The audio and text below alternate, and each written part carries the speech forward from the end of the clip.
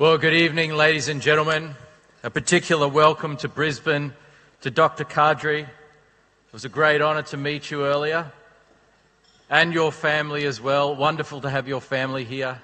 In a few hours' time, after we all go to bed this evening, something quite remarkable will happen on the other side of the world.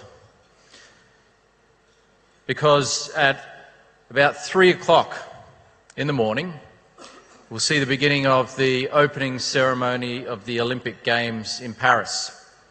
And it's remarkable because it's an event that brings every nation together.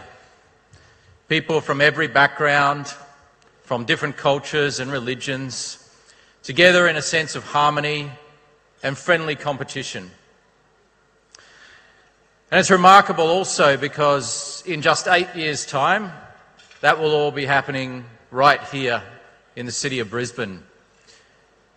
Our vision is to see Brisbane to be that place of harmony, to be that place where the world unites, to be that place where cultures and religions come together, and to be a beacon for other places in the world. The world are becoming more and more divided, but we can change that. We can change that by focusing on the things that unite us, by focusing on commonalities, by focusing on what we are the same in rather than what we are different in.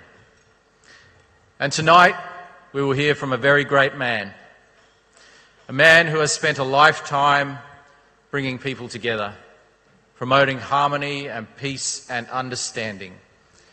And that is exactly what this world needs right now. I want to thank Dr. Qadri for his leadership, for doing us the great honour of visiting our wonderful city, and most importantly, for spreading the word of peace and harmony and togetherness. Thank you, Dr. Qadri, and welcome to Brisbane.